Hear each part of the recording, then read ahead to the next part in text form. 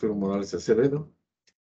Y su presentación es Effect of P3HT concentration in the precursor solution on the crystallinity of annealed P3HT thin films prepared by spin coating. Pues adelante. Can you see my presentation? Yes. Okay. Yes.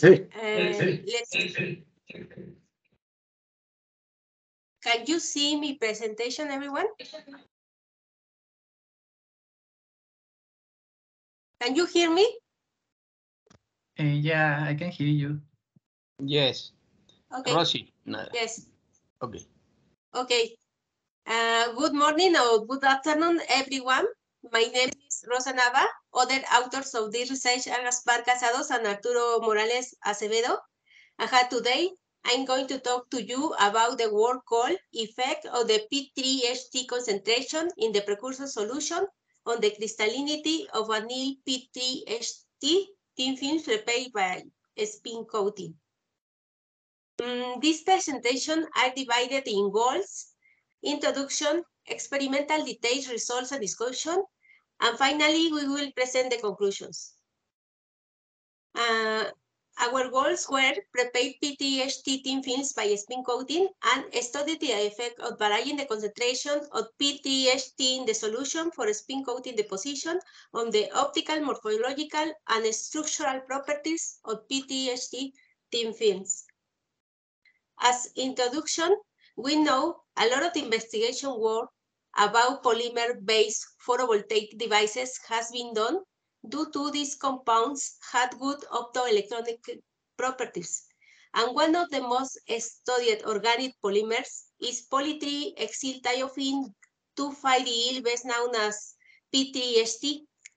It is a p-type semiconductor and it exhibits high degree of crystallinity, high hole mobility, extended absorption in the red region, bandgap values from 1.9 to 2.0 electron volts, and also it is environmental stable. P3HT polymer is a long chain molecule that is made of many monomers like this. This is the monomer. This monomer presents a thiophene ring and alkyl group. These groups of elements help us to identify the P3HT structurally. P3HT presents two chemical conformations, regular, where alkyl groups are in order, and random, where alkyl groups are in disorder, throughout the polymer chain. Being regular conformation more stable and it provides higher mobility. For us, the objective toward this material was to obtain P3HT thin films to be applied as a whole transport layer in solar cells, and it could be an alternative material to use in the spirometry. Although this material has been obtained by several deposition methods, only few authors have worked with the spin coating method, and we decided to obtain P3HT by the spin coating because this is compatible with perovskite solar cell method. In this research work, 3 different concentrations were investigated, and from the results, we choose the best P3HT concentration for obtaining high crystallinity thin films.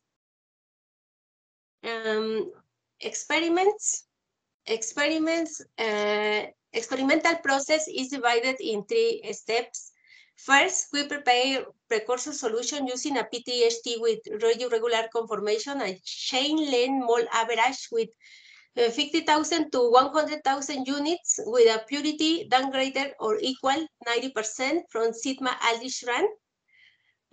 Solution concentration was varied using 17, 25, and 50 milligrams of P3HT. And these concentrations were dissolved, everyone, in 1 milliliter of chlorobenzene. After that,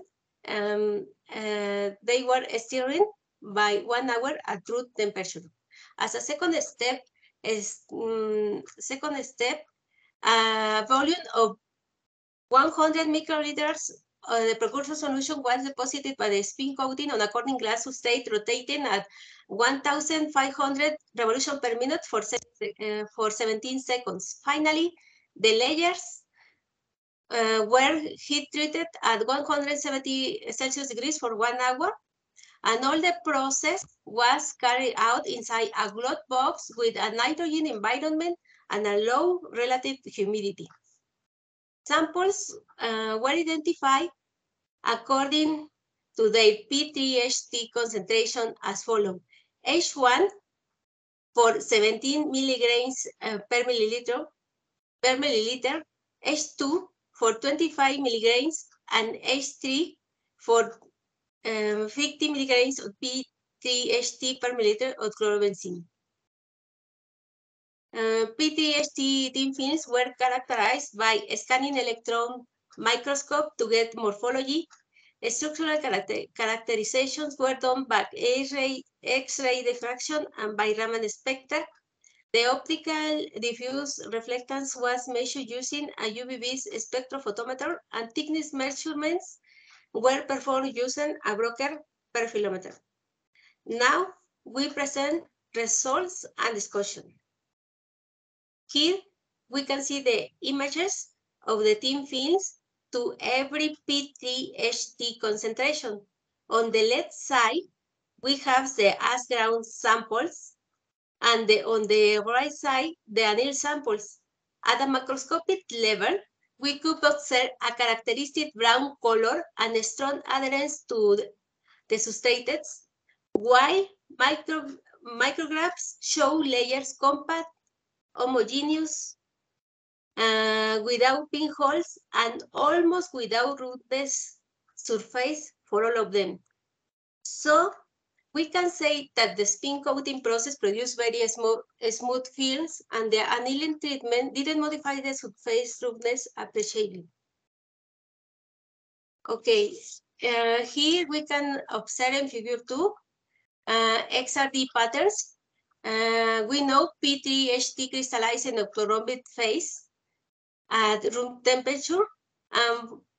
For all the samples, there are two main peaks for those theta degrees. One of them at 5.3, which corresponds to the 100 plane of the P3HT octorhombic crystal structure, and the other one at 25 corresponding to the amorphous phase, this part. Notice that for the 17 milligrams H1 sample, there is a small relative increase for this peak when the sample is annealed, while in H2, the heat-treated sample shows a high crystallinity improvement in this same pit. It is narrower and with higher intensity compared to the ash ground thin film. In addition, here appear two peaks more, and they correspond to the planes 200 and 300 octorhombic planes, respectively. For the H3 sample, there was a crystallinity improvement too, but not as high as in the case of the 25 milligrams concentration. We observe another pit at 44 grades of those theta degrees, and it was identified as P3HT oxidation. We can say for all our P3HT films, they are semi-crystalline, and the 17 concentration wasn't enough to crystallize a layer even when it is annealed. For the 50 milligrams concentration, the crystallinity of the annealed film was not as good as for the 55 milligrams. It can be explained due to the higher P3HT concentration in the solution overpasses the solubility product, and it avoids a complete P3HT dissolution. So the best XRD result was for the annealed sample with 25 milligrams of P3HT per milliliter concentration. Now we can explain Raman spectra for every annealed PTHT sample. For H1, we can see only 2 Raman modes corresponding to PTHT that are located in these positions. And for sample H2 and HT, we found all the corresponding vibrational modes reported for this kind of compound. All these positions corresponding to PTHT, they are corresponding in specific to every bond into the molecular. Okay, in figure 4, sorry, measurements of optical diffuse reflectance were made by UVB spectroscopy. Hubel-Cammon function was used to obtain tau light plus, and band gap values were determined. Band gap values for every sample was a value of 1.91 electron volts in average. This value coincides with the band gap reported in the literature for PTHT orthorhombic crystals. Now we present in table 1 a summary of PTHT field properties. First, we have thickness measurements with values from 60 to 248 nanometers. The increase of the concentration in the precursor solution caused an increase in field thickness as expected. Next, we can see band gap values to every sample concentration. And as we mentioned, it is around 1.9 electron volts in average. Finally, crystalline sizes are shown. We see they were increased after the annealing process to the 17 and 25 milligrams per milliliter, being 25 milligrams concentration the highest crystalline size increase. In contrast, for the 50 milligrams concentration, the heat treatment didn't cause an increase of the crystalline size. This seems to confirm the fact that the best PTHT concentration in the precursor solution is the one that corresponds to 25 milligrams per milliliter concentration. And to finish this work research, we present the conclusion. In the present work, we prepared PTHT thin films at 3 different concentrations. The precursors, they were deposited by spin coating method. The obtained films had good adherence to the substrate. The 25 milligrams per milliliter concentration for the spin coating solution achieved the best crystallinity for the annealed deposited films. Below this concentration, the films are highly non-crystalline, while above it, the solubility in chlorobenzene seems to be above the limit, causing inferior results than for the 25 milligrams per milliliter P3HT concentration in the solution. The thermal treatment is a very important step to reduce the non-crystalline phase and increase the polycrystalline of the PTHT films. The energy band gap was confirmed to be around 1.9 electron volts in average. And that's all for this research work. Thank you very much for your attention. Do you have any questions or suggestions?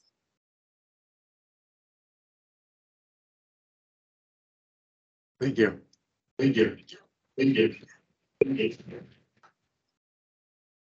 We have time for your question.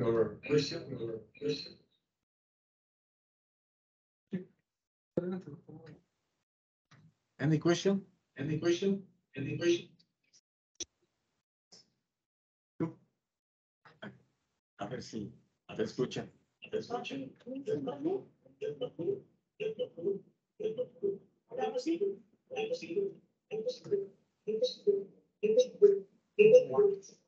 Yes, I have a question.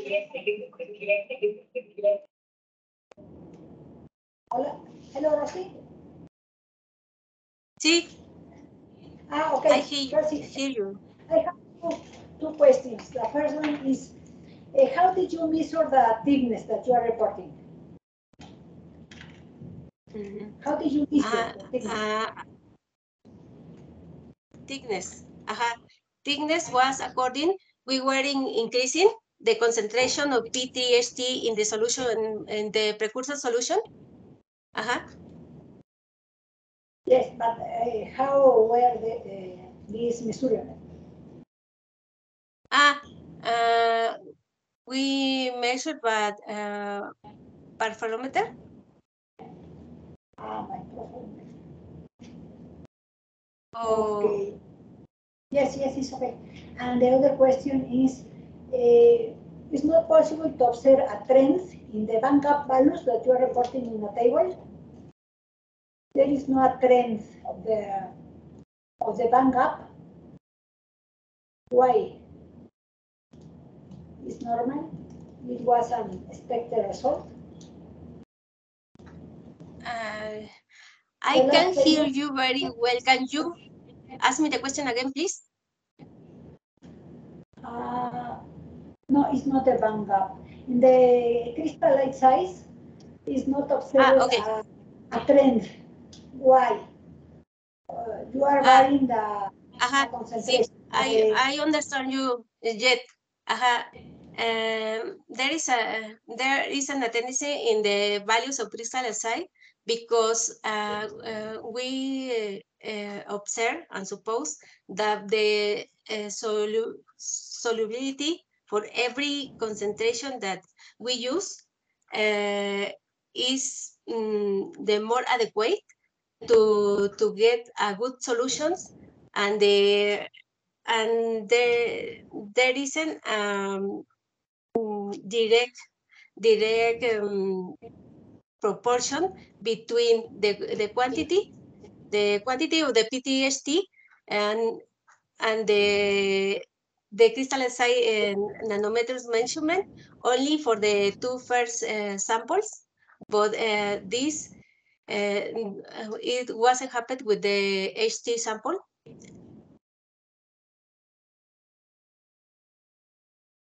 Okay, but then what is?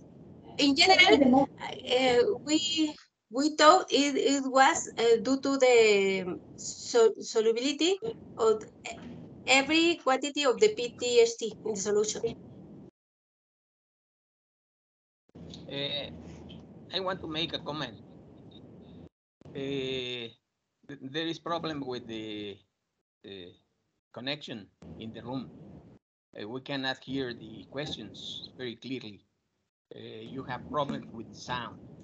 Please try to correct that. Okay. You can hear me? Yes, I can hear you. Okay. You can hear me? Yes, but not clearly. Okay. We have a question for T. Ichan, please. Good morning. Good morning. Thank you for your presentation. So I am Dr. Farhati from University of Patna. I have two questions concerning your interesting work. So the first one is related to the effect of the annealing on the crystalline structure of the film. Okay. So the what band is the gap, question about the crystalline size? No, it's about the band gap variation as a function of the concentration. In this table, you show that the band gap can be varied using different concentrations. What is the main reason behind this variation? Okay, there is a variation, but we have to consider two the deviation.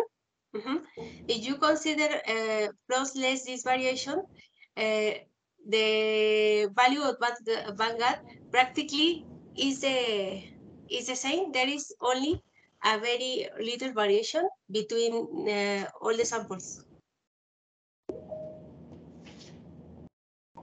Yes. My question is about the possibility to elaborate a graded band gap film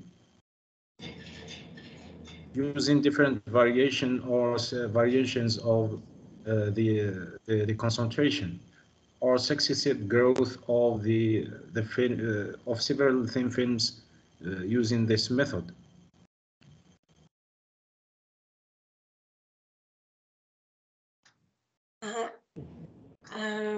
Are you asking me about the method to get the vanguard value? No. Recently, graded band gap technology have gained a great deal of attention in solar cell applications.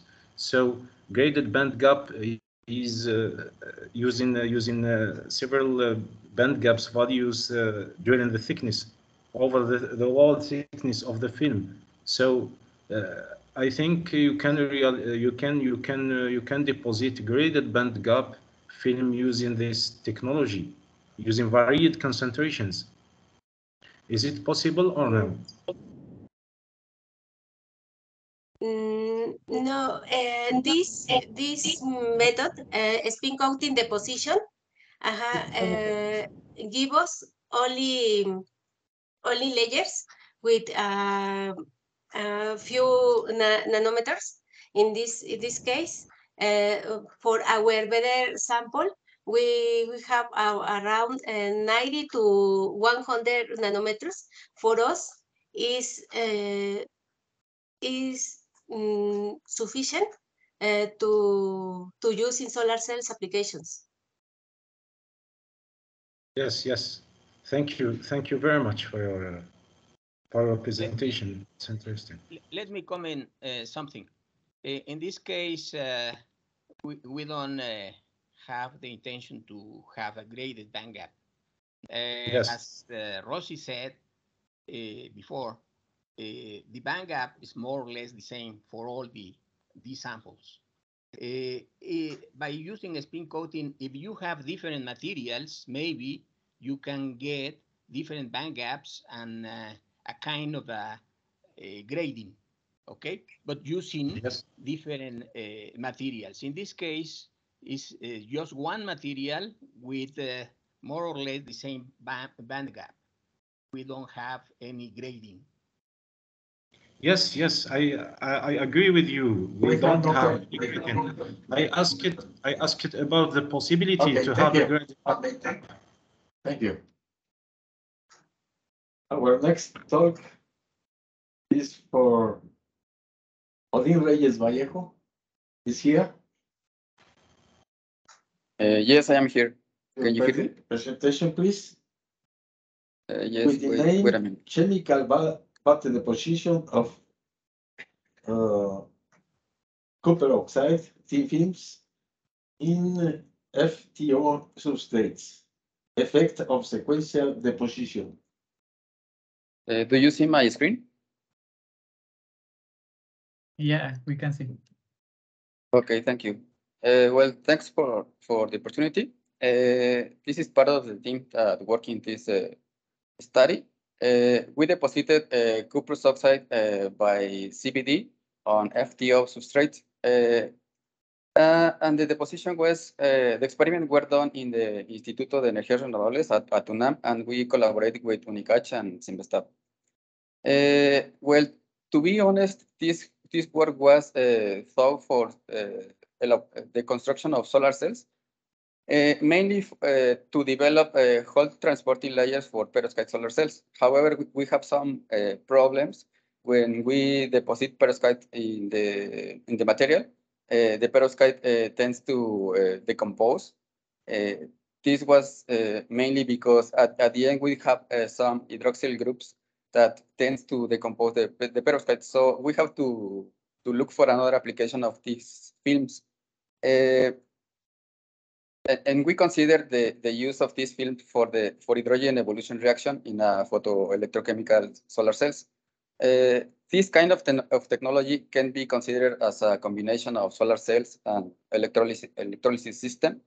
However, there are a lot of limitations for this technology, mainly because we have a contradictory cases, because we have to have a material with great light absorption, at the same time great electrical transport, but high chemical stability. So at the end, only having one material, it's very complicated to mix these three properties. So in reality, when we want to develop a electrochemical cell, we prefer to use different layers or many layers. So I would like to give a little context of the work. Cuprous oxide is a material, a low-cost material made with abundant materials. They are not toxic. The band gap can be tunable from 1.8 to 2.8 electron volts. It has a correct band alignment for hydrogen production. At the beginning, 6 years ago, when we started this research, there were very few research. Mainly, we found around 4 to 5 articles of papers. So we choose these two papers, one by a Chinese group and the other one by Grozanov. In the first case, the Chinese group, they proposed to use hydrofluoric acid in order to make a deterioration of the surface of the substrate and to promote the adherence of the material. However, in our case, that's very complicated because we wanted to paste it in the FTO substrate. Another investigation by Grozanov suggests that if you use copper sulfide, you can increase the adherence of the second materials. In this, so the problem to paste this material by chemical bond deposition is that once the material is deposited, once the material is formed in the bulk solution, it tends to immediately to precipitate because it is very unstable on the solution. So we choose these two research, and we mix the both research. We use the formula of the Chinese group, and we use the first film of copper sulfide in order to see what happened. We deposit a film. However, this film was very opaque. So in order to improve this deposition, we use triethanolamine in order to increase the appearance and to promote more adherence. Triethanolamine is the key factor to promote the adherence of these films, because the nitrogen in the center has 2 electrons, which can work as a chelators, or they kidnap the metallic ions. So the rate reaction is slower. So this allows us to deposit the material. In a previous report, we have measured the effect of triethanolamine. When we increase the triethanolamine amount, we have observed a relevant increase of thickness. However, at the same time, we have observed a decrease in the electrical properties, the reduction of conductivity. This is mainly by 2 reasons. We have observed a change in the preferential orientation from the plane 111 to the plane 2200. This is reported that this material has an anisotropy, which means that the most conductive films are reported when the material is oriented to the plane 11, and when it's oriented to the plane 200, a decrease in the conduction is observed, in the conductivity is observed. And the other one that we have observed is that when we increase the thickness, we observe a reduction in the structural disorder measured as a strain, as a Urbach energy. So with this information, we decided to develop this research, in which we use a first layer of copper sulfide, and then we perform the chemical bath deposition up to 4 times. Once we obtain the films, we use it as a photocathode for hydrogen production. So this is the, well, this is the conventional formula of we use copper sulfate as copper source, sodium citrate as a first complexing agent, dextrose as a reduction agent, triethanolamine as a complementary complexing agent, and sodium hydroxide as a oxidizing agent. We observe more or less the same tendency that we are observing when we increase the triethanolamine amount. We observe a change in the oriental preferential orientation to from the plane 111 to the plane 2000, which means a reduction in the conductivity. However, it's important to mention, as you can see in the table, in the part of thickness, we observe an increase in the thickness in the first 3 depositions. However, in the 4th deposition, we don't observe a drastic increase. We don't observe the same tendency.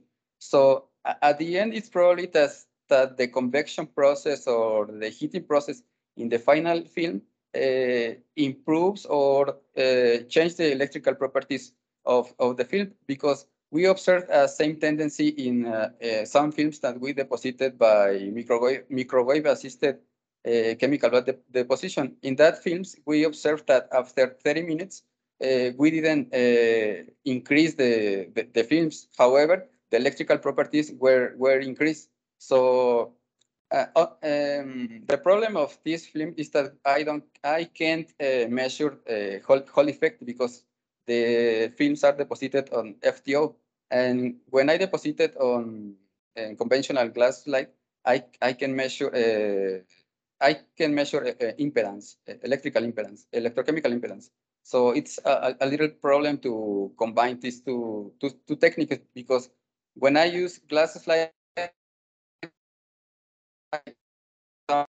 very different films when I use FTO substrates. When we perform the optical characterization, we observe a clear red shift of the films when we increase the number of deposits. You can see an increase in the number of rings or the construct interference, which means, or which is related with an increase in the thickness, but also a decrease in the amplitude of the fringe are observed. This means, or this is related with a decrease or a increase of the roughness in the surface of the films. Also, you can see in the second plot, the absorption coefficient. It's a very good absorption coefficient in order to develop a solar cell technology. However, the band gap is very high. These are the films. As the number of deposit is increased, we lost the morphology. Even if we use less triethanolamine, we can obtain a very good morphology. We observe a triangular morphology of the particles.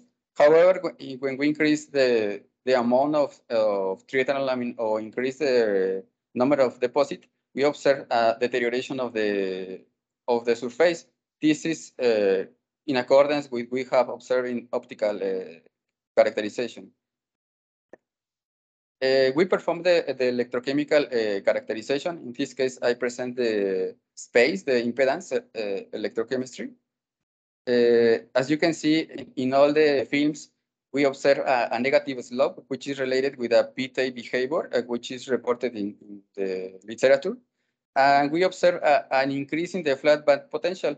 At the end, with this flat band potential, we consider this potential as the valence band. We add the band gap, and we can obtain the conduction band. And so we can plot against the evolution of hydrogen oxygen reaction. And we can observe that these materials in all cases are good for, at least are suitable for hydrogen production. Also from the slope, we can obtain the carriers. As you can see, as the number of the deposition increase, we observe a decrease in the carriers, which is in agreement with previous studies we reported. And it's in accordance with a decrease in the Urbach energy and in strain. Also, we perform photoelectrochemical characterization. We use a lamp calibrated at AM 1.5 in distance. So as you can see, the thinnest film and the thickest film are the most photoconductive. For the thinnest film is something that we have expected, because with in previous report we have observed the same tendency. However, it's very interesting that the thickest film presents highest photoconductivity, which probably is related with this last part I mentioned before, the convention or the heating effect, that when the film doesn't grow anymore, probably the electrical properties increases.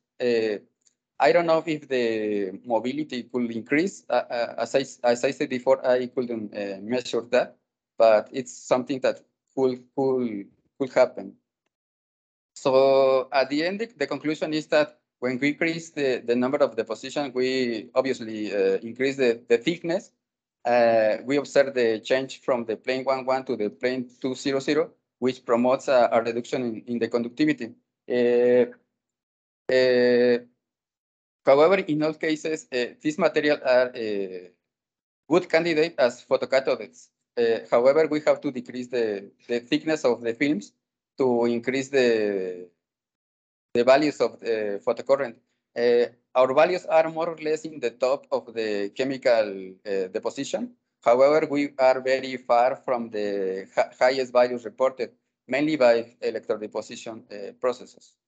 Another aspect that I would like to mention is that we can obtain at least or close to 2 microns of thickness, which could be interesting for solar cell technology. However, we have to fix the bandgap. We have to decrease the value of the bandgap.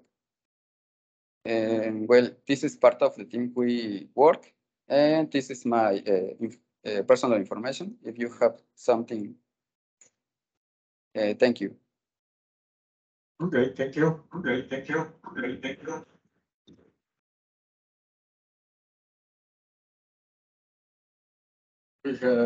Any questions? Questions?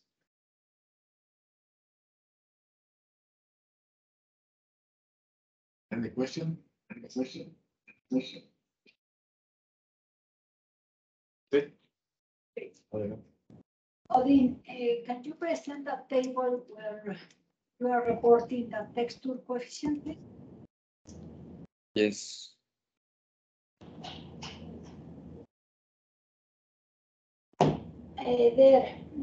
How can you explain that you, in the case of the 2D sample, the 2D, you are obtaining a texture coefficient of for the 200 orientation higher than the 111 plane? Why so Yes, different? What we have observed, according to other reports, is that the increase in the order of the growth provokes the tendency to grow to this direction. For example, in the case of the Chinese group, they use another complexing agent. I don't remember now what they use. Let me see.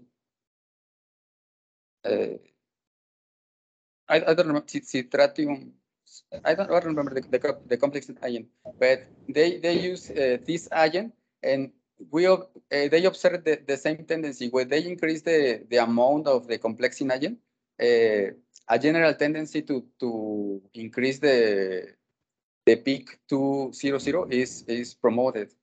In another report by electrodeposition, I don't remember the complexing agent, they found the same. So we think that the complexing agent not only promotes the reordering of the material, but also the increase of the bandgap of the material, because my bandgap is very high from reported of the literature.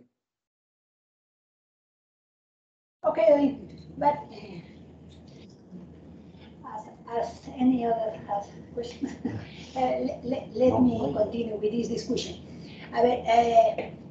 According to the spectra, the 2D spectra, the intensity of these two peaks are similar, the 111 and the 200. They are similar. You are not presenting the formula for the calculation, but we know that is the intensity of this peak relative to the addition Doctora, sorry, se cortó la comunicación. Can you repeat the question, please? Okay. Can you put the same slide, please? The Where slide. is the tape? Yes, this is okay. Okay. You heard me? Yes, I heard. Okay. In the 2D spectra, the intensity of the peaks are similar. Yes. But you are reporting a texture coefficient of these two peaks different, very different. Yes.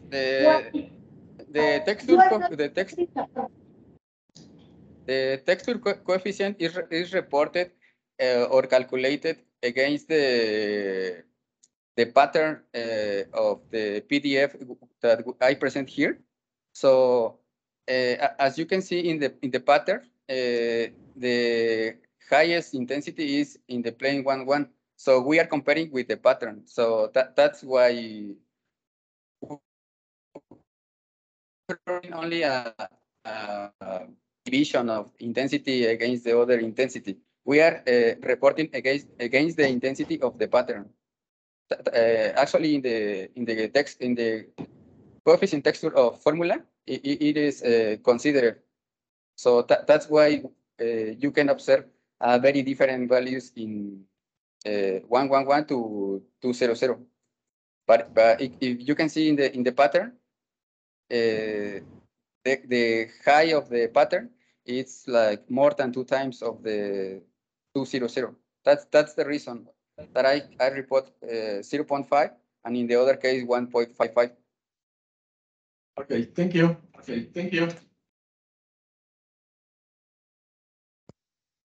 Our next talk is from Daniel Trejo-Zamudio, and the presentation is structural and thermoelectric properties of tin oxide, topped with bismuth tin films.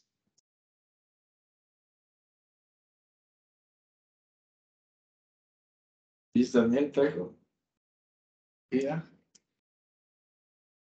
Yes, I'm here. I can share my presentation. Okay. Only moderators.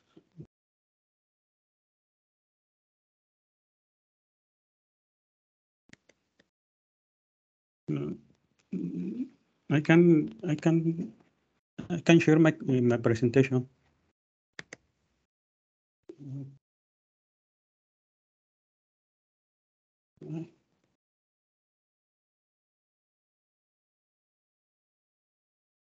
I have problems.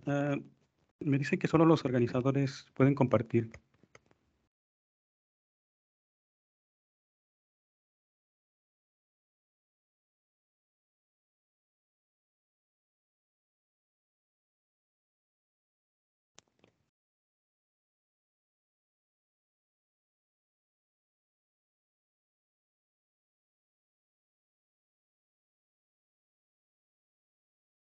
I can hear me?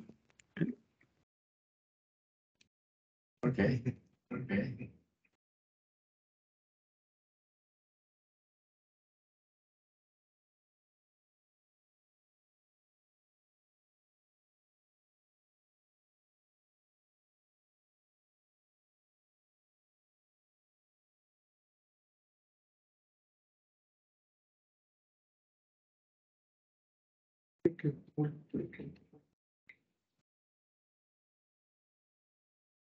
Can you try your presentation, please?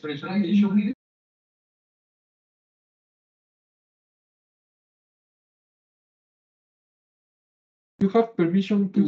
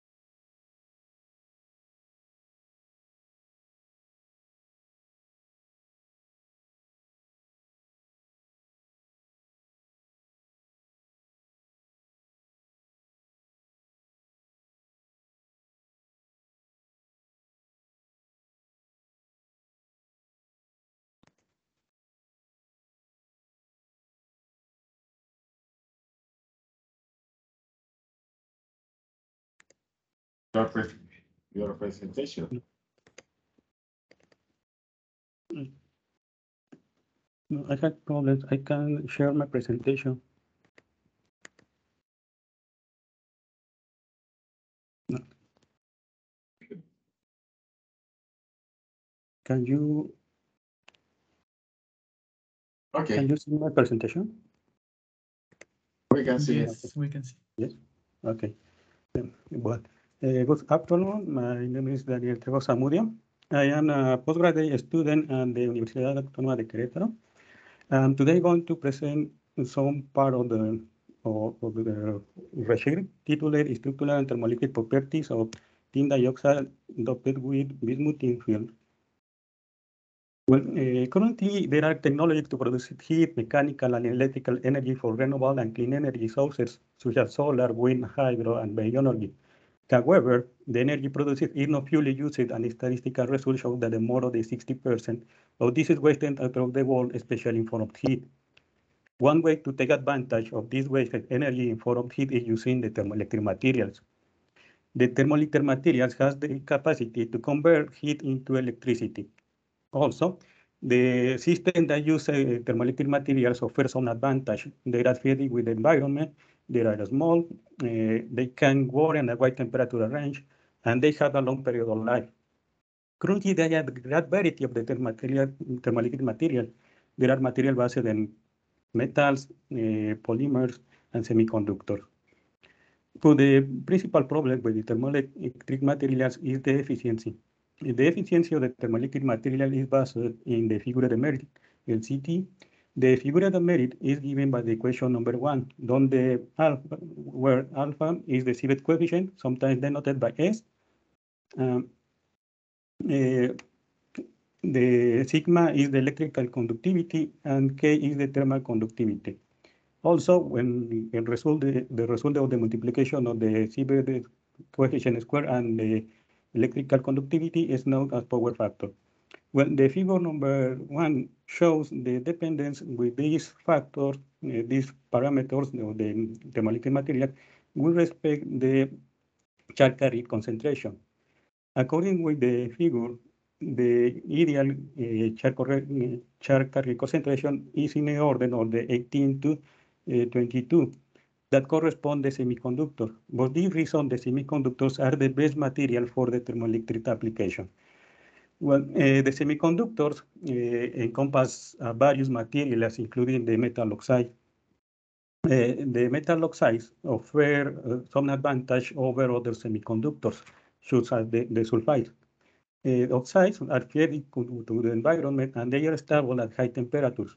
The tin dioxide is considered a member of transparent conductive oxide, and this oxide has been used in solar cells, sense of transparent conductivity electrodes, catalytic supports, because of first some the chemical advantage and good physical properties. This oxide has a good mechanical resistance. Its oxide crystallizes in the tetragonal rutyl structure called cassiterated, and also generally considered an oxygen deficient empty semiconductor. It has a band gap greater than the 3 electron volts, and he has a charge carrier concentration greater than the order on the 19, and which can be brought by doping. This makes that it is ideal for thermolytic application according with the figure number 1. But the thermolytic materials need a low thermal conductivity to obtain the maximum efficiency. One way to obtain a low thermal conductivity in these materials is creating amorphous or less crystalline quality structures. In this way, the mean path of the phonons is reduced.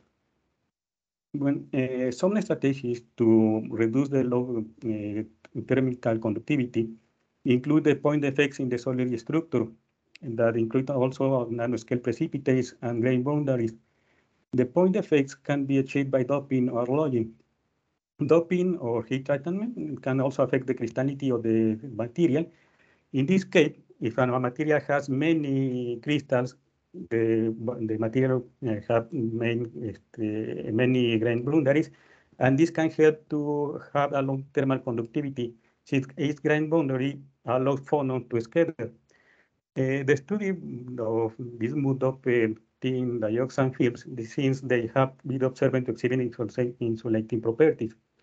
In other words, when bismuth doped samples show more smaller crystals, a rock surface and highly disordered structure compared when the samples undoped, indicating crystalline deterioration with decreasing B-doping concentration.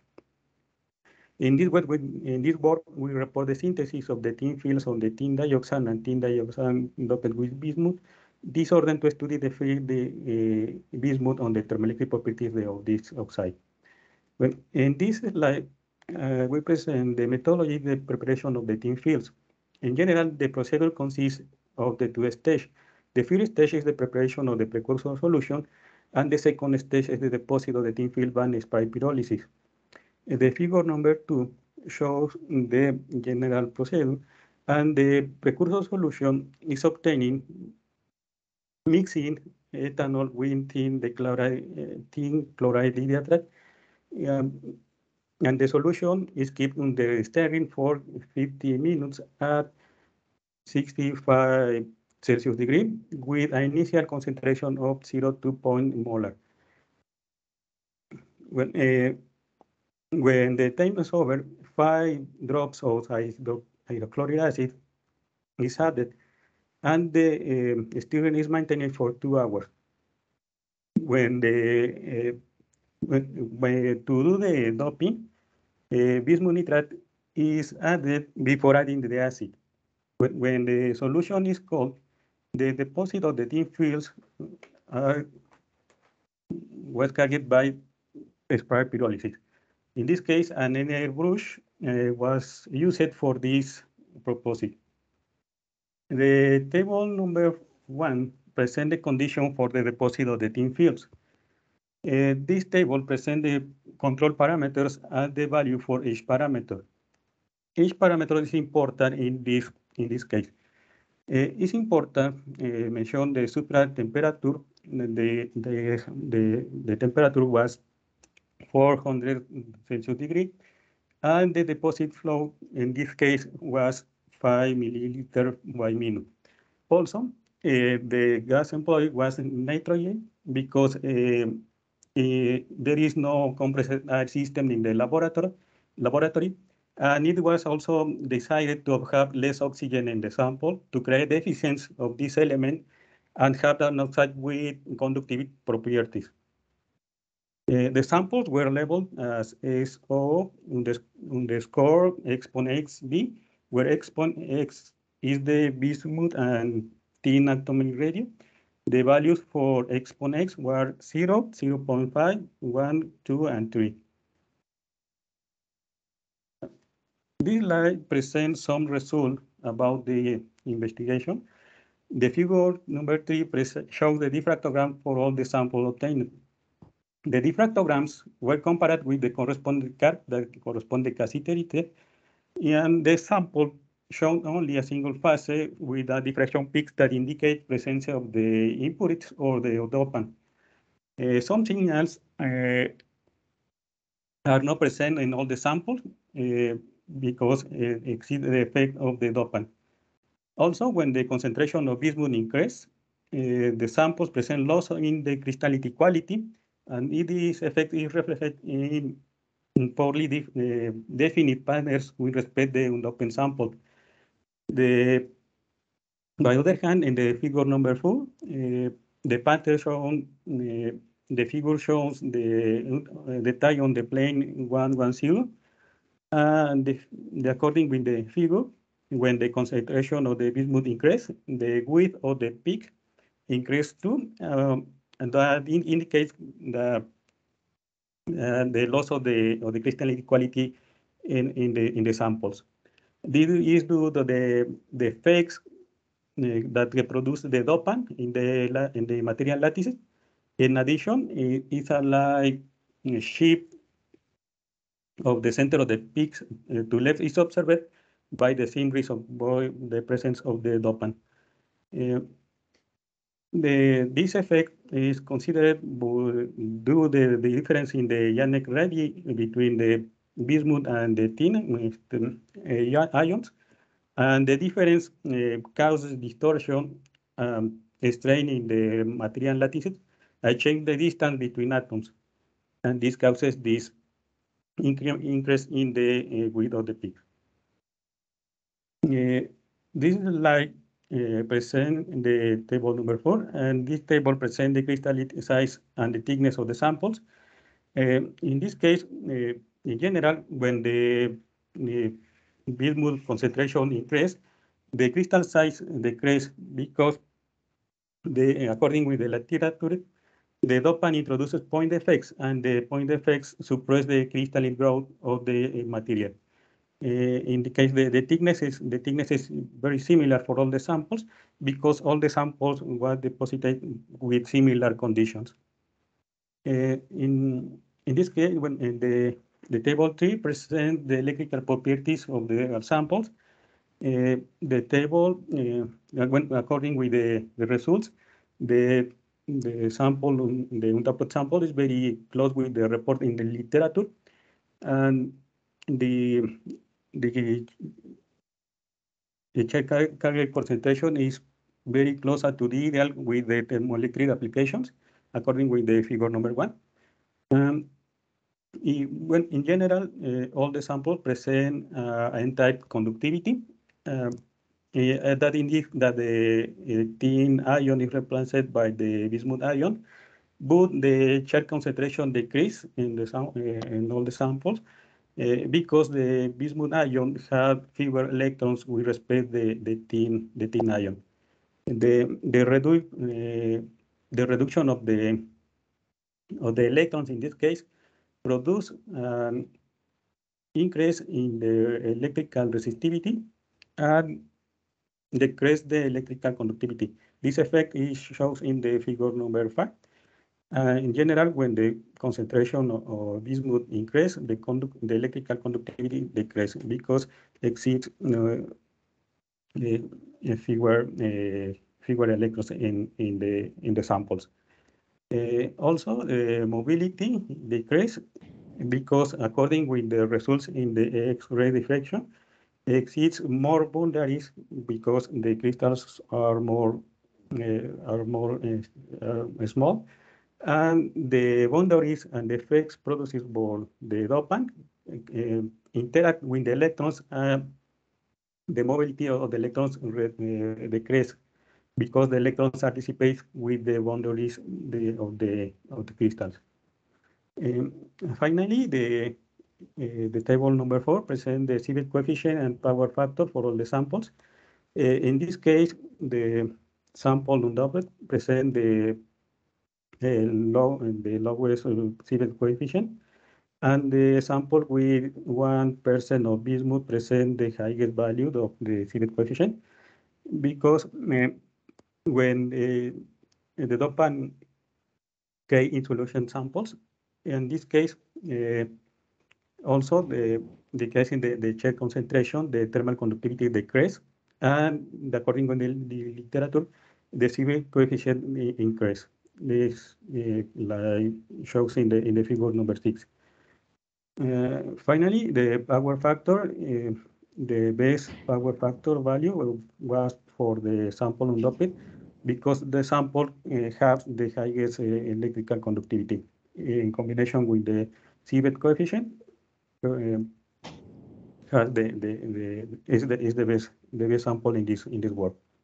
In conclusion, thin fields of the tin dioxide and tin dioxide doped with bismuth were obtained by the spray pyrolysis technique with a substrate temperature of 400 Celsius degree.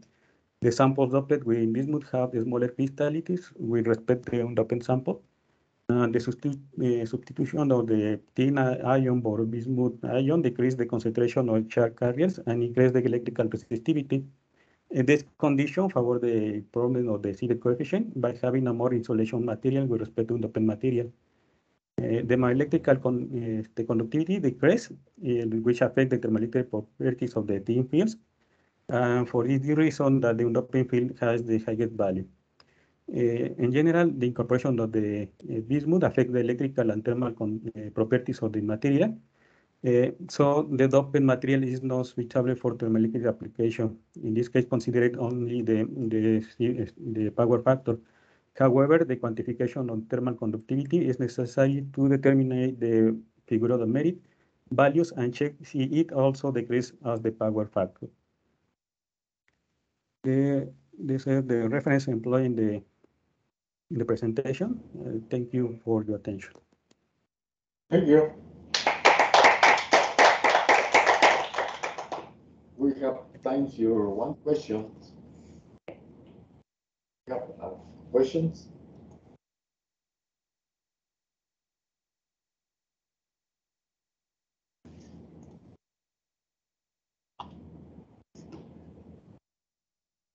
Not one?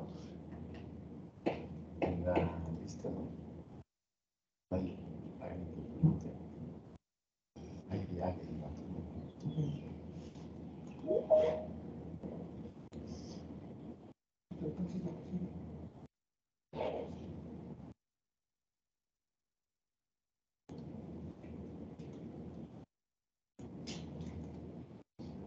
Okay, thank you. Thank you.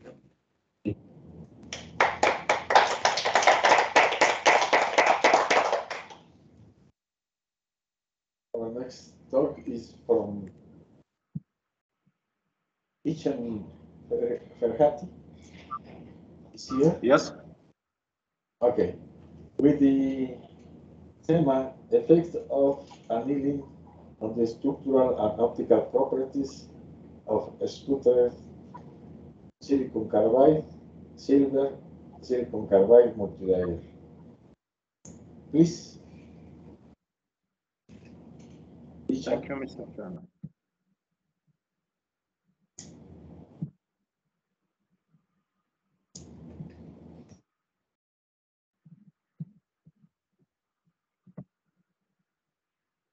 Do you see my presentation?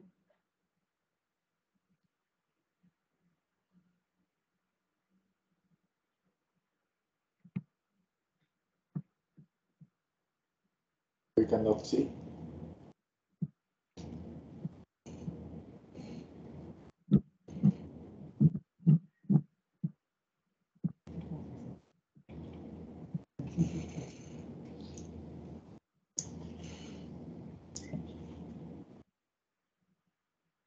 Okay, we can see it. Thank you. So I am Dr. Farhati Isham from University of Batna, Algeria.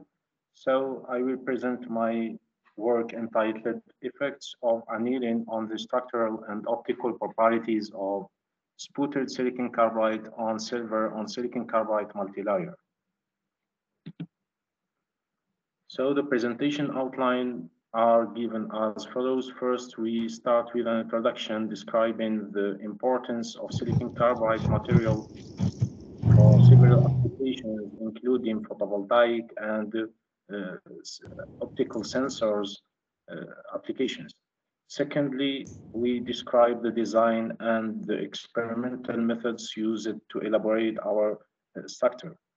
The third section is dedicated to the result and discussion. And finally, we conclude with some remarks and future perspectives. Amorphous silicon carbide material has received a great deal of attention owing to its appropriate electrical and optical properties, which makes it highly attractive for several applications, including power electronics, namely power diodes, thin-film transistors, and Schottky diodes. Besides this material, please. We cannot see your presentation in presentation mode, and we cannot see the next slides. We can see only the first slides. Okay, this is the 3 slides. You can put in the presentation mode. Do you see my presentation? Can you see? Yeah, but this is in addition mode. You can put it in presentation.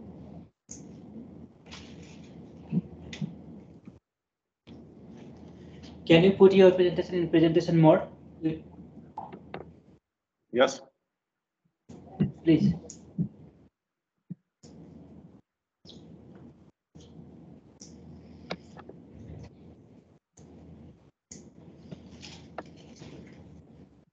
Is it clear? This is in addition mode. In presentation. In the number. Can you click that big screen? The left side, right side, sorry. I didn't understand. What is the problem? Can you put it presentation mode? Like we can see only your small screen. Can you make it big? Yes. This. Only press F5 tape, please.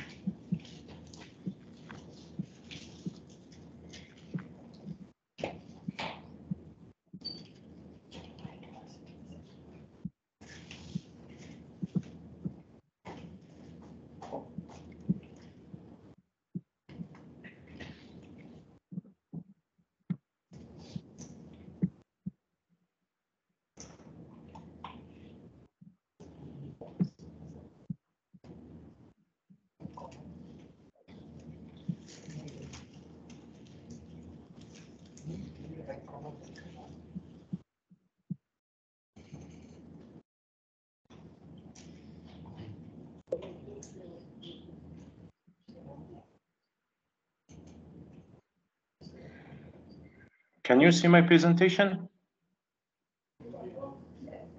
Okay. Is it clear now? Not it. Can you again click that button? Again, click the presentation.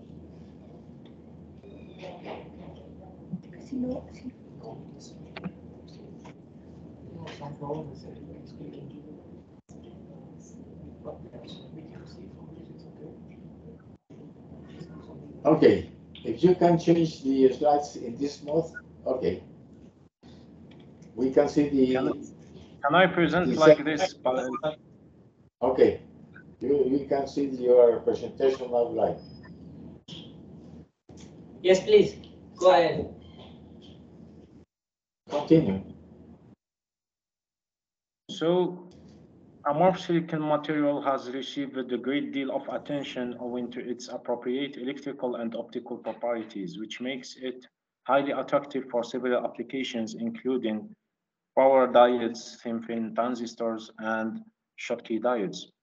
Besides, this material can be also applied for photovoltaic applications and optoelectronic devices as an absorber material or buffer for solar cells. There are challenges associated with solar cells and power electronic devices, such as low on current self-heating effects, huge power consumption, and material deposition problems, which requires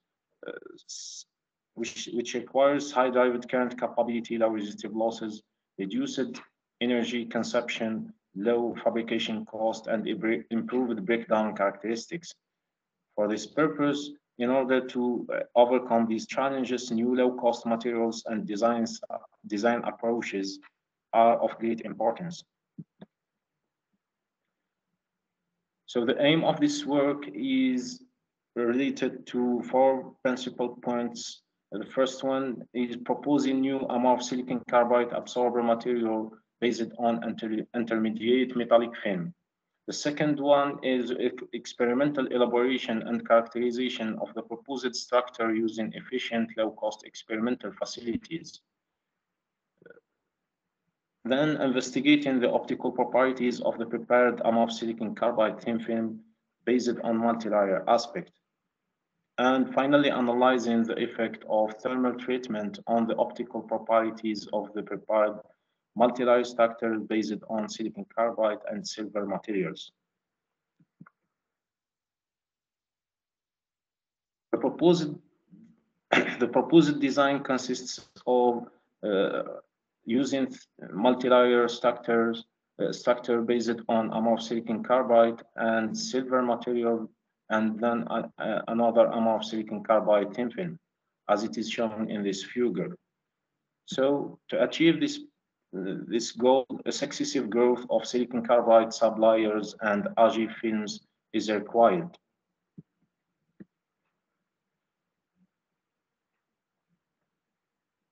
The experimental investigation of our new silicon carbide on silver on amorphous silicon carbide multi-layer structure is based on RF sputtering experimental apparatus, which is used to elaborate the structure. So firstly, we cleaned up the substrates in the commercial detergent, drying and under a nitrogen jet process, and thereafter a successive RF sputtering of amorphous silicon carbide and silver sublayers was performed, and finally annealing effects were induced at 500 degrees to show the effect of the thermal treatment on the optical performances of the proposed structure.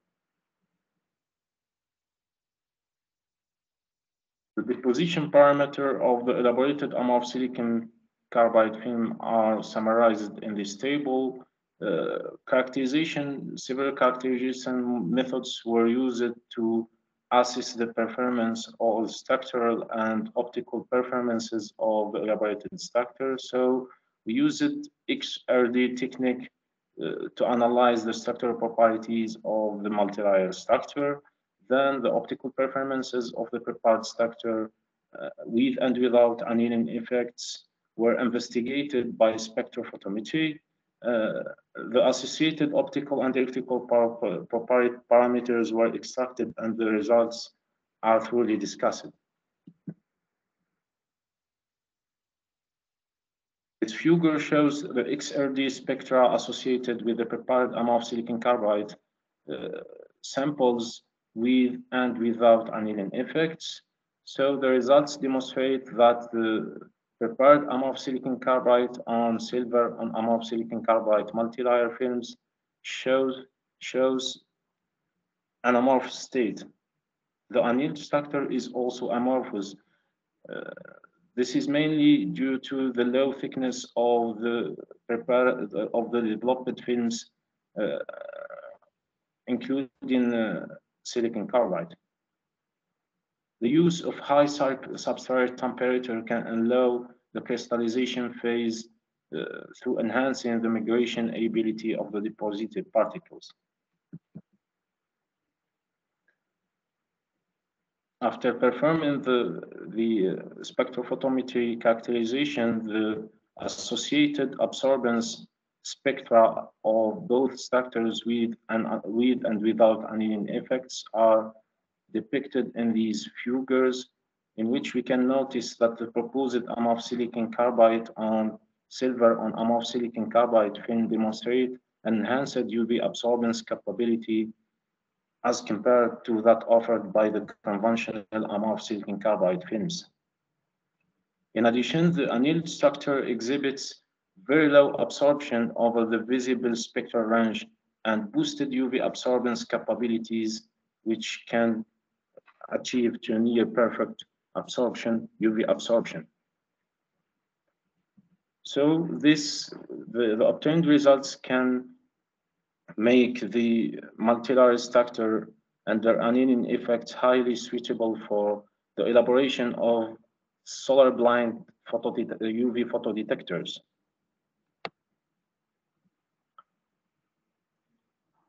So in this work, a new amorph silicon carbide on silver on amorph silicon carbide thin film is proposed and elaborated using a simple process based on RF magnetron sputtering technique. The proposed thin film is prepared using a sequential-based sputtering process using successive growth of amorph silicon carbide and silver materials. Annealing process was applied to show the effect of heat treatment on the structural and optical properties of the investigated three-layered structure. XRD measurements showed the amorph state of the fabricated silicon carbide-based samples with and without annealing effects. Besides, it was revealed that the use of annealing effects can enhance the UV absorbance capability and reduce the absorption behavior over the visible range. These outstanding electronic and optical properties make the prepared multilayer structure highly suitable for the emerging optoelectronic and photovoltaic applications. For the perspective, this work can be extended by elaborating a new UV photodetector based on annealed amorph silicon carbide on silver on amorph silicon carbide multilayer structure, which is expected to offer high responsivity and solar blind property. Further investigating the capability of the prepared multilayer structure for photovoltaic applications seems also interesting, where new electrical characterizations should be carried out. So thank you for your attention.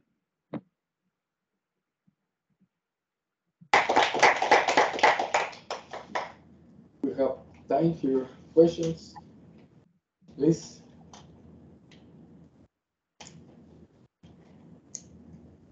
Okay. Arturo, please. I have two questions. I didn't understand if the results that you have are a consequence of the three layers, or it is a measurement of the amorphous silicon carbide layer only. And the second question is, how do you explain the results? In particular, the increased absorbance in the UV after the annealing. Thank you for your question. For the first question, so the characterization and are made for the multilayer structures. So the wall multilayer structures based on silicon carbide, on silver, on silicon carbide film, and compared with that of the conventional structure based on only silicon carbide film. Also, the effect of heat treatment is investigated by applying annealing effects on the multilayer structure. For the second question, the high UV absorbance capability is mainly dedicated to the insertion of a metallic thin film in the interface. between both silicon carbide materials, thin films, so which can increase the absorption capability over the UV range by the plasmonic effects.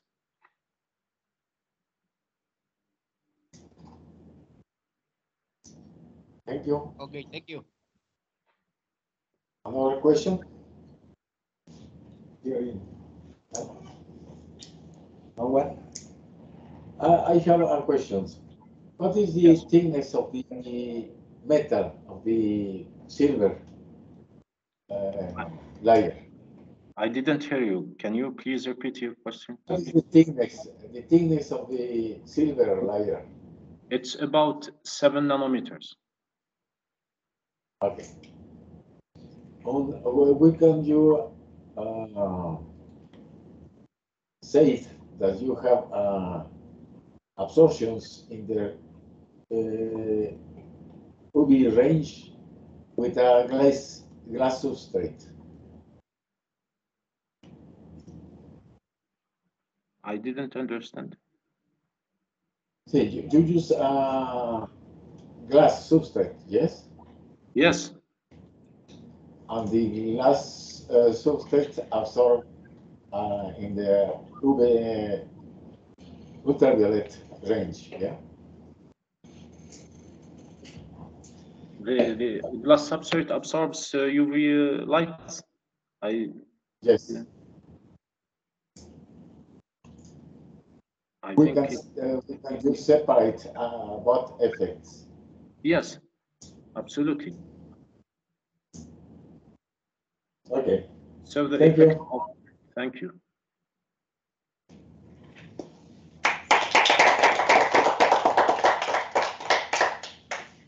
Our next talk is from Luz Margarita Balcázar Villatoro with the talk characterization of gallium doped zinc oxide thin films deposited by ultrasonic spray pyrolysis technique.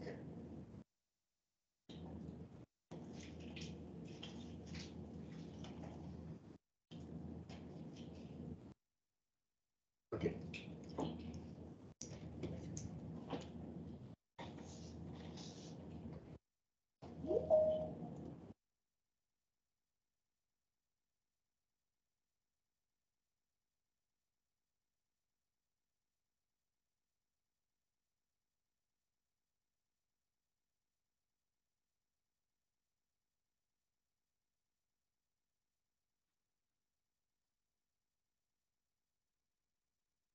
Conductors materials, transparent conducting oxide. My topic is characterization of gallium doped zinc oxide in fields deposited by ultrasonic spray pyrolysis technique.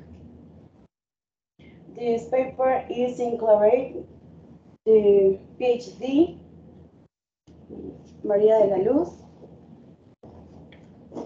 Olga Labrador, Arturo Maldonado Albores, Azor Cari, José Josué Rodríguez Pizano.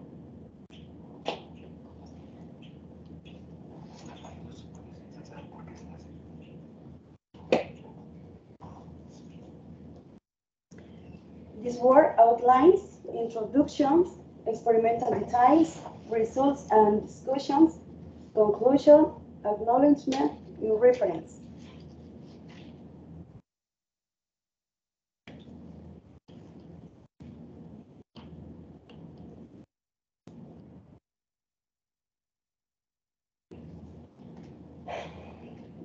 To begin with the topics, it's necessary to clarify that the transparent conduction oxide most essential comply with two very important points. Number one,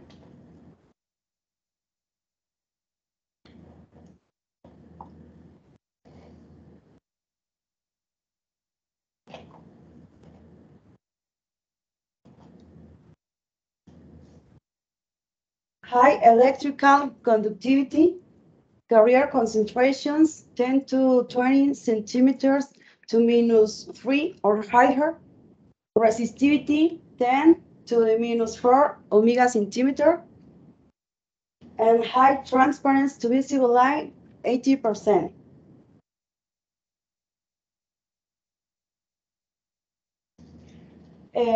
Application example for TCOs in display the smart TV, smartphone, solar cell, smart windows, aircraft glass. Main characteristic of sinusoid and doped is 70% the transmittance, band gap 3.28 electron volts, exciton binding energy of 60 millielectron volt, not toxic, a stable phase, hexagonal oversight, doped 10 to the -4 omega centimeter, and low cost. They allow the best electrical properties. The reason for preferring gallium as a dopant is that the ionic radius of this element is close to the ionic radius of zinc of 0.74 angstroms. The ionic radius is very close to the gallium, the 0.62.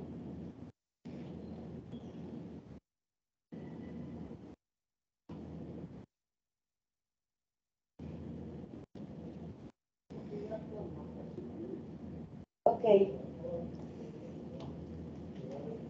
The diagram to use ultrasonic spray pyrolysis system. The advantage this system is deposit doped films with a wide variety of the elements and concentrations on impurities, does not require monocrystalline substrate as used by vacuum techniques. The rate of growth and thickness in the films can be usually controlled under a wide range of deposit variables. Substrate temperature range from the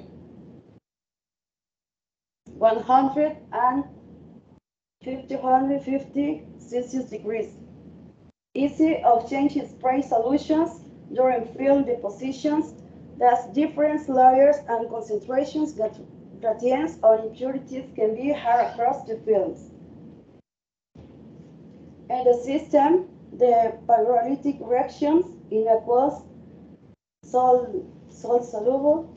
This solution is transported in the form of gas toward a hot substrate. Substrate where said pyrolytic reaction take place.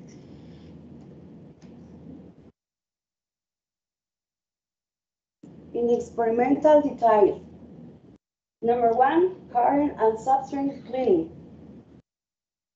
And then preparation of solution separately and then mixing. In this point, I'm in the first zinc acetate 0.2 molar, and then gallium 0.2 molar. Follow stirrer in the solutions at 1-5 atomic percent. The solution is transported in the form of gas or small drop toward a hot substrate in the equipment.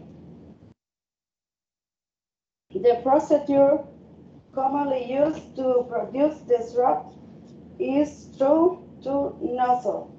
One transports the solutions and the other a pressurized gas stream, which atomizes the solution. After 6 minutes 15 seconds, we proceed to remove the films deposited on the glass. Finally, the samples are characterized to to know their structural, morphological, and electrical properties.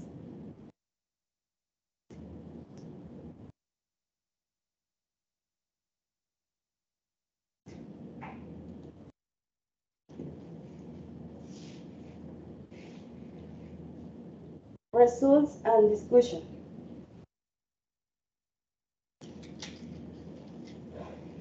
Structural parameters and doped sinusoid.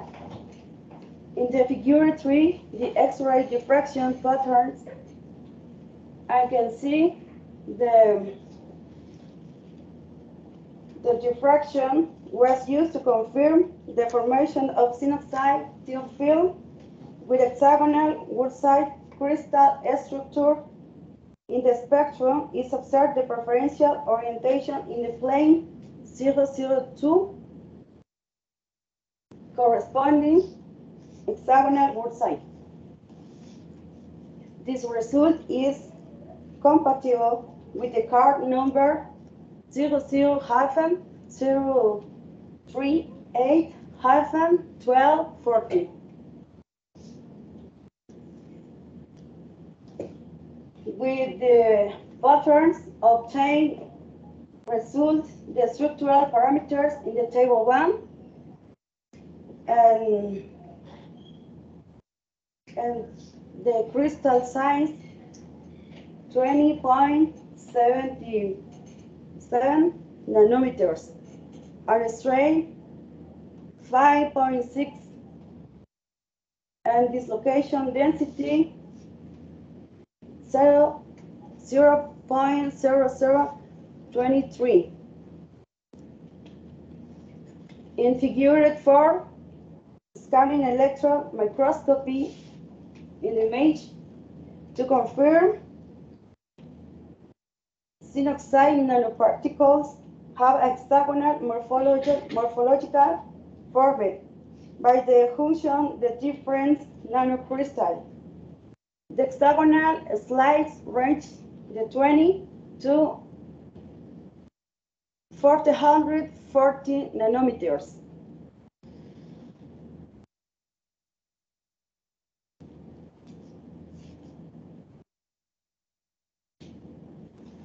And structural and optical parameters.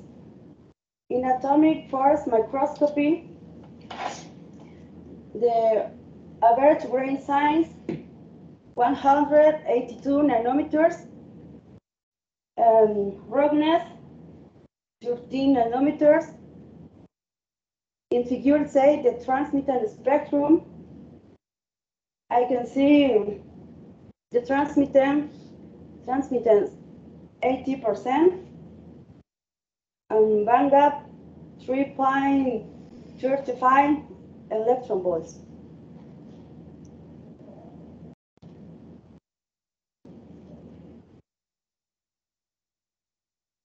And the structural parameters, the sinusoid gallium, and the figure 7, the result contain the sinusoid gallium, the 1% hyphen 5 atomic percent. In diffraction of samples, the peaks preferential is 002, the hexagonal Gursita.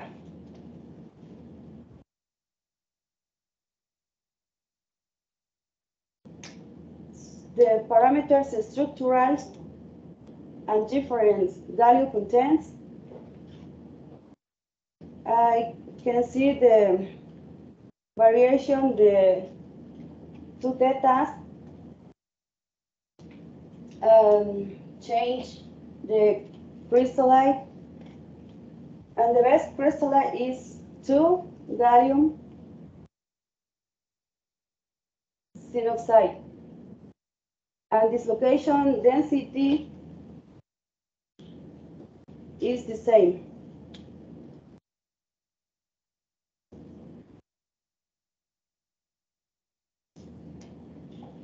In morphological parameters,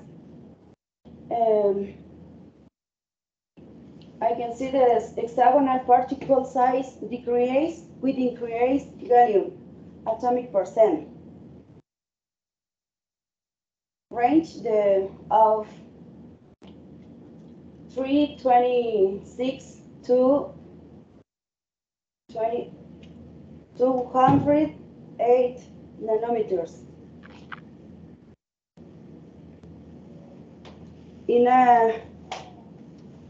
In atomic force, the grain size is the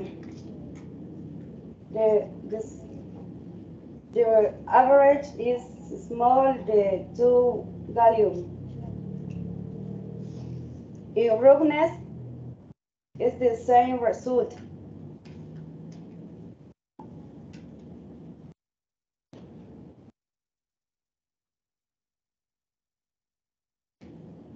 In the optical and electrical parameters, is the same comportment, the same. Decrease the transmittance with increased atomic percent gallium. The band gap, we change the difference in atomic percent for effect most bursting. The transmittance decrease with increased gallium doped. And electrical parameters,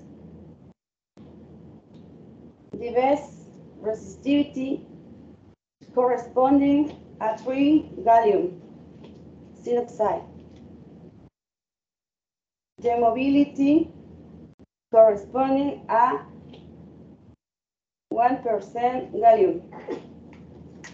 In carrier concentration, 5 gallium. Is no tendency in these materials.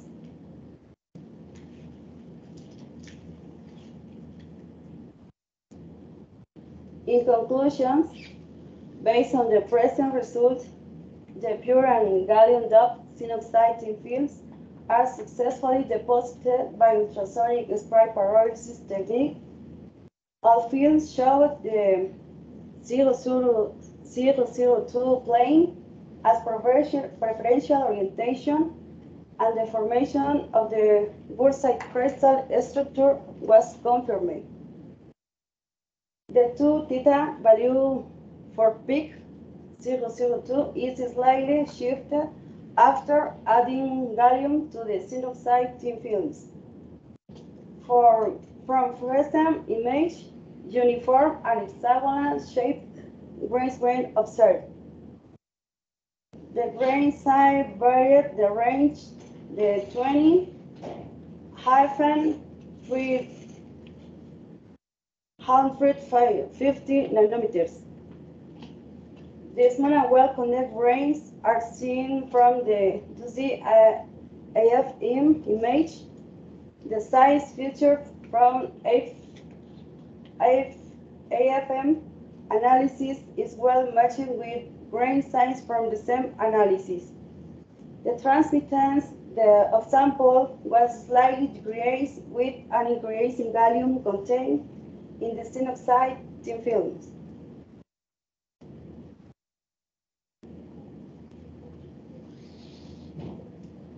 It's also observed the band gap is enhanced from 3.35 to 3.37 electron volts when gallium containing zinc oxide thin film increased. These results are compatible with the bursite crystal structure of zinc oxide. The N-type conductivity with high carrier concentrations, the 10 to 19 centimeters to the minus 3 was corroborated from the electrical analysis.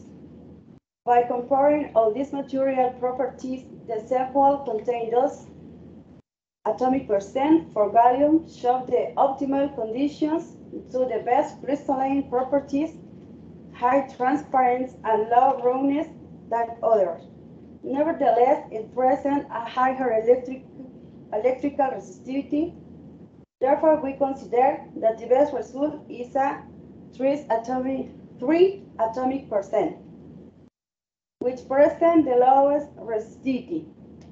Hence, the gallium doping process in sinusoid fields can control the material properties, which could be useful in various applications.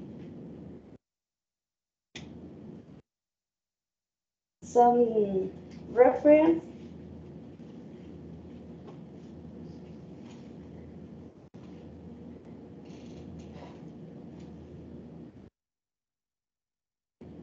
Acknowledgement, CONACYT, Simberstaff, CCE, and technical support at Simberstaff, IPN.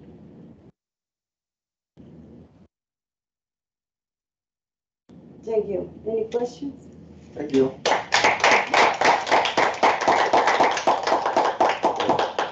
Thank you. Questions? Arturo? Arturo Morales? Hello. Please, can we see the slide with the results? I think we can don't. 13 or 13. Okay.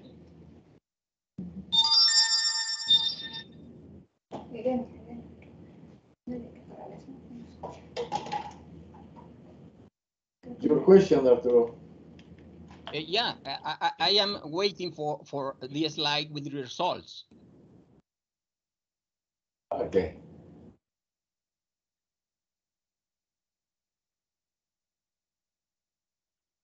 Yeah, the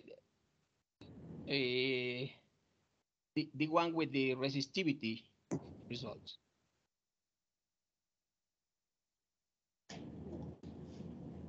Yeah. This one. And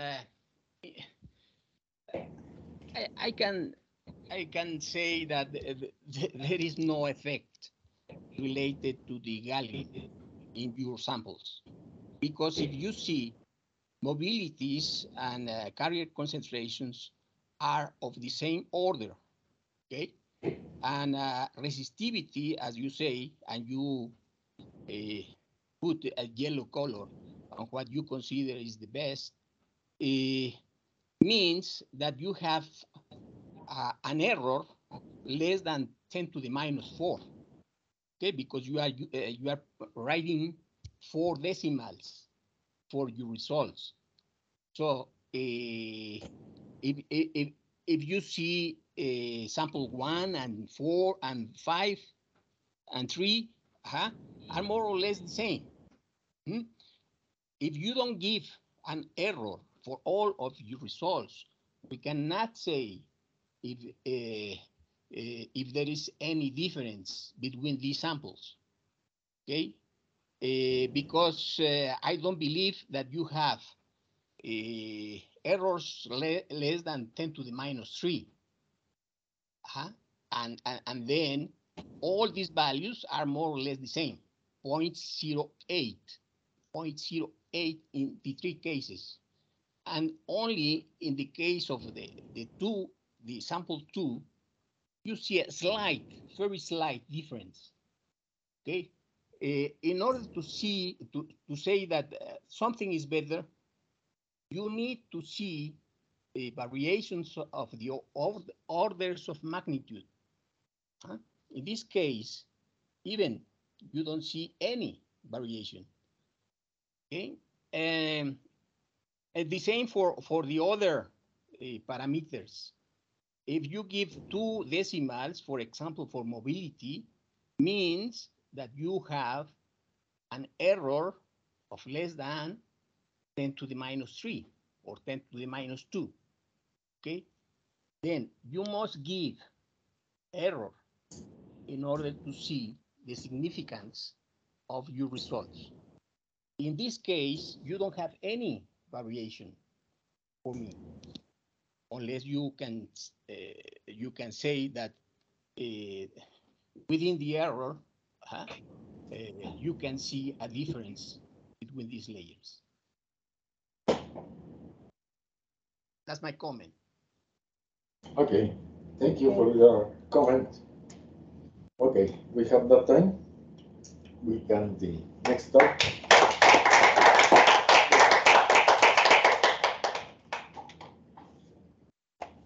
Our next talk is from Francisco Javier Cano with the presentation NB absorptions by titanium dioxide, graphene oxide, nanocomposites, a comparison of synthesis method.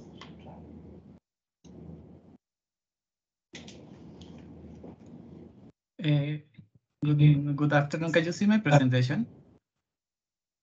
Yes, we can see. Yeah, can you hear me well? We can. Can you hear me?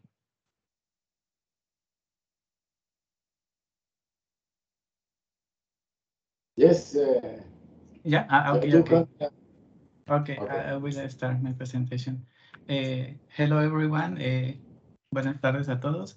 My name is Francisco Javier Gómez Cano. I'm going to present to you my work, which is titled Methylene blue absorption by titanium dioxide and graphene oxide nanocomposites, a comparison of the synthesis methods. The authors in this work are here. So, and this work is gonna presented in this symposium, Nanotechnology, Materials and Applications. So this is the brief content of my presentation. I will start with an introduction, then the methodology we use in this work, some reviews we obtained, and finally I will tell you the conclusions.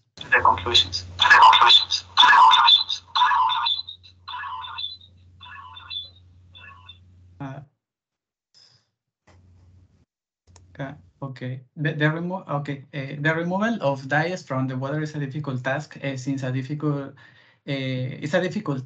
since there's currently no single treatment or suitable process due to the complex nature of these substances.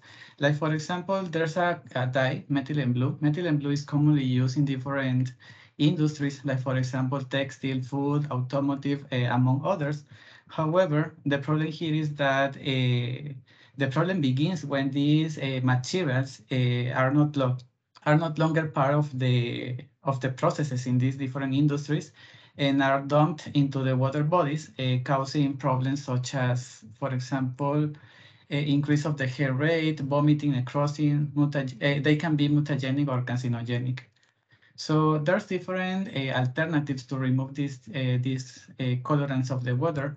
Like, for example, they use different materials. These different materials has the function as absorbents, coagulants, or photocatalytic materials. So in general, these materials reduce the concentration of the different pollutants or decomposed by the dye molecules and convert them into less harmful substances. So one example of this material is titanium dioxide. Titanium dioxide is a really interesting material because it has been used to remove different contaminants of the water, air, and different contaminants. However, in the absorption process, it has the problem because it has an absorption between 15 and 20% for methylene blue, and that is a limitant for this material. That is why different authors around the world propose different strategies for improve the properties of these materials, like, for example, doping, coupling titanium dioxide with other materials, or optimization of the titanium dioxide morphology. However, in this work, we are focused just in this part, coupling of titanium dioxide with other material. So in this case, we are proposing to use graphene oxide, and this is because nowadays the two-dimensional materials have emerged as a potential platforms for exploring novels and unique properties that are found in other kinds of materials. So they have excellent properties, excellent optical, mechanical, thermal, and electronic properties in a wide range of applications. So a graphene oxide is a sheet with functional, a graphene oxide is a sheet of graphene with different functional groups incorporated into the surface of the materials. These functional groups can be epoxide, hydroxyl, carboxyl, carbonyl, or other. So the objective in this work was the preparation of titanium dioxide and graphene oxide nanocomposite to test them and removal for methylene blue dye. So this is a methodology we use it for to make our graphene oxide. We use in this case the TOR method. This is the description. The first step is a mixture of acid is prepared, sulfuric and phosphoric acid in a relation I1. Then graphite powder is added to a stirring mixture of acid. Then let it stir for 3 hours around 4 degrees. The next step is add potassium permanganate. So it's important to say that with this potassium permanganate, we can control the level of oxidation in our materials. So the next step is a solution of water and chlorhydric acid is added drop-wise. Then the ionized water is added, sonication to promote exfoliation of the different layers of graphene oxide, and centrifuge and wash with water as many times as necessary until a pH of 7 is reached. And finally, a dye in an oven at 65 degrees for around 12 hours. As a result of this, we obtained 1 graphene oxide. Then this graphene oxide was incorporated to titanium dioxide commercial. For this case, we used two methodologies for the nanocomposites. The first methodology, it was ball milling. Ball milling is really simple. In this case, we use 2% weight graphene oxide and 98% weight commercial titanium dioxide, and mechanical grinding and 8 hours and 300 revolutions per minute. And as a result of this, we obtained 1 nanocomposite, titanium dioxide, and graphene oxide. The other methodology we used to make the other nanocomposite, it was a photosonication. This is the description. The first step is weigh the material. In this case, we use the same amount, I mean 2% weight of graphene oxide. Add to baker with ethanol, separate, and sonicate for 15 minutes. The next step it was pour the content of the baker with graphene oxide into the baker with titanium dioxide. The fourth step it was sonicate of the mixture for 25 minutes. Then magnetic stirrings under visible light source, and finally diet at 80 degrees for around 12 hours. And as a result of this, we obtain other nanocomposites. I mean, in this case, we have 2 nanocomposites, titanium dioxide and graphene oxide, using 2 different methodologies and the same amount of graphene oxide, 2% and 98% of titanium dioxide. So in this slide, I'm going to show you some results we obtained of the different materials. So this first characterization is exactly characterization about graphene oxide and graphite. So it's a comparison in both materials, precursor material and graphene oxide we obtained. In this case, we can observe that a sharp signal in the graphite at around 26 degrees, corresponding to the 002 plane of the graphite. So on the other hand, in the graphene oxide, it's observed that the intensity of this peak, I mean 002, reduces intensity in comparison with the graphite original. And at the same time, we can observe how appears a peak at around 11, corresponding to the 001 plane of the graphene oxide, and being this an indicator that of the oxidation in our material. So in this other slide, we have a comparison of the Raman spectra for both materials, graphite and graphene oxide we made. So in Raman spectroscopy here in our graphite, we can observe how the presence of a strong G band at around 1,500 attribute to the two double bond carbons stretching while the deep band, and we can observe other band, deep band at around 1,300, which is attributed to the presence of defects in the graphite material. So on the other hand, in this graphene oxide in the red line, a shift of the G band toward high wavelengths was observed, this being attributed to the formation of more sp3 states in the lattice. So likewise, a change were observed in the deep band since because of the incorporation of the more oxygened groups, its intensity increased and the signal broadened.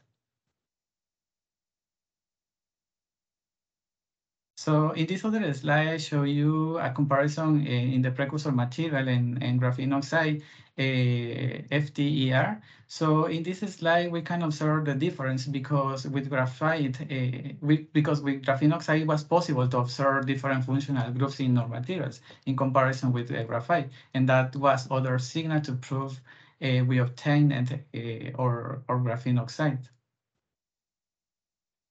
So in this other slide, I'm gonna change to the nanocomposites we obtained. So in this is XRD characterization of our nanocomposites. We can observe the precursor titanium anatides commercial we start and both nanocomposites we made by photosonication and ball milling process.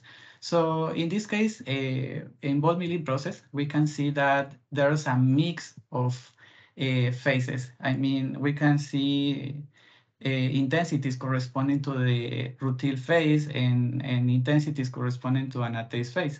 So the phase mixing in the nanocomposite by ball milling, in this case the red line, was attributed to the chemical reactions within the atoms triggered by increase of the energy stored with the mixture caused by the increase of the temperature and local pressure at the collisions sites of the power and ball due to the ball milling process.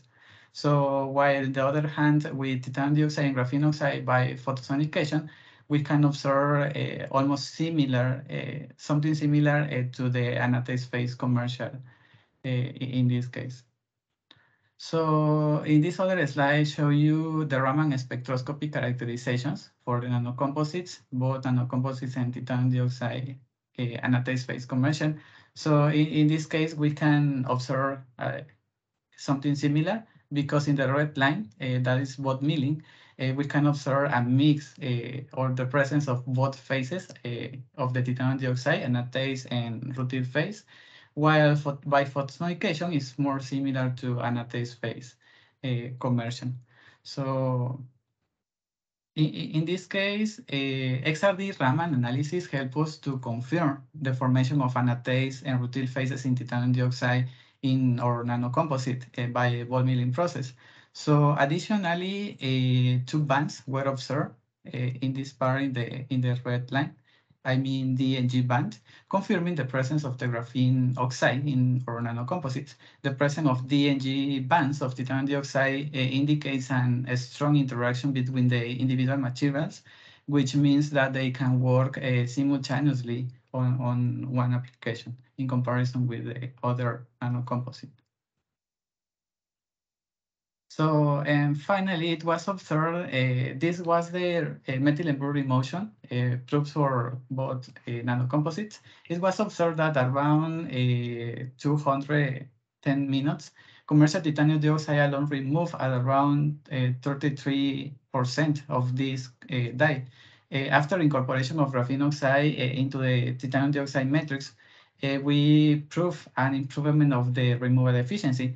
This because the nanocomposite synthesized by photosonication after around 200 minutes show a removal of around 40%, this being better in comparison with the titanium dioxide alone. So on the other hand, with the ball milling synthesized nanocomposite, the remotion we observed, it was 65% after 200 minutes of of exposure in the material.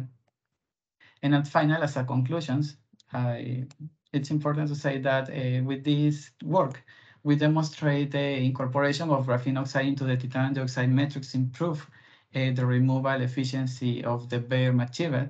Other conclusion is it was by the ball milling process method that we achieved at around 65% removal of dye, methylene blue, being this percent better than the achieved with the nanocomposite by photosonication. In this case, was better nano ball milling process in comparison with photosonication.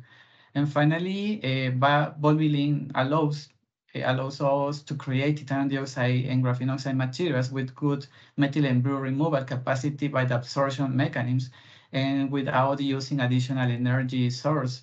Not mention that the absorption equilibrium was reached much faster in comparison with the others. And that's all, some acknowledgement of people who help us in this work. And that's all for the moment. Thank you for your attention.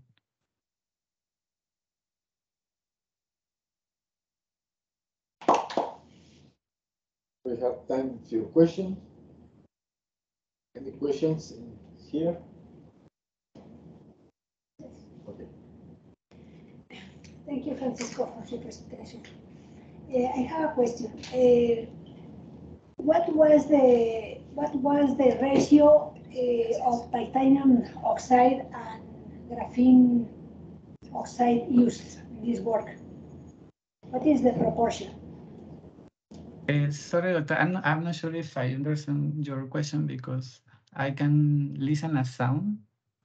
But you asking me, you mean the proportion of the both materials? Okay. In both cases, in both nanocomposite, it was 2% of graphene oxide and 98% of titanium dioxide in both cases, photosonication and ball milling process.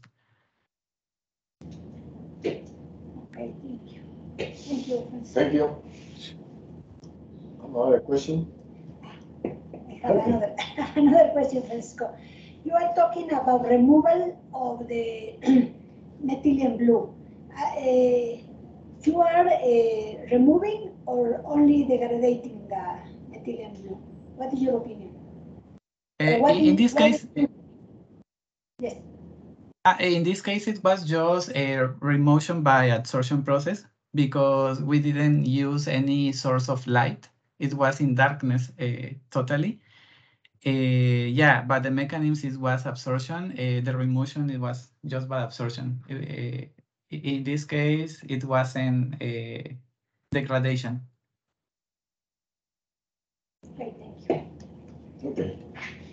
Another questions? No one?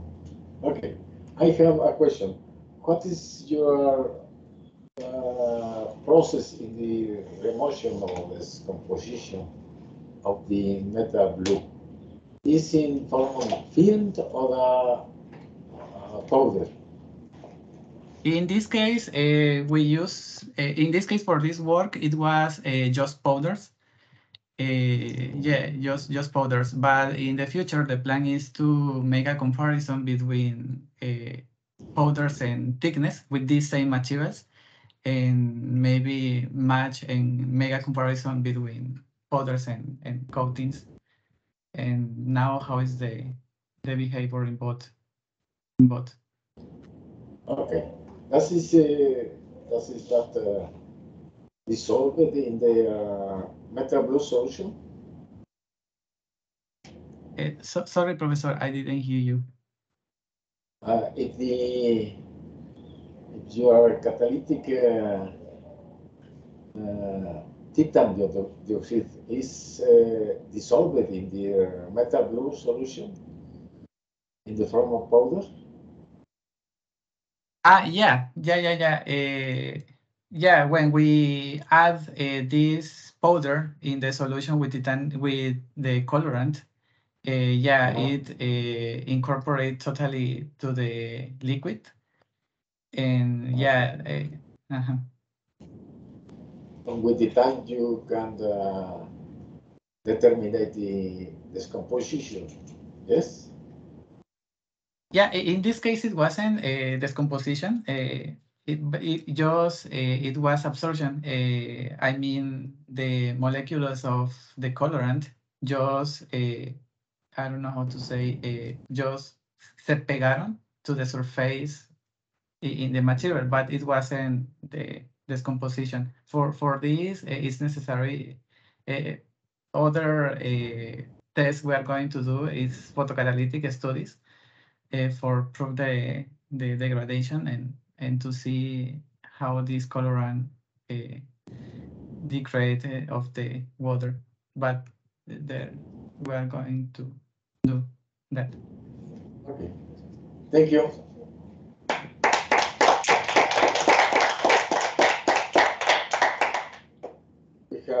We have finished this session. Thank you all.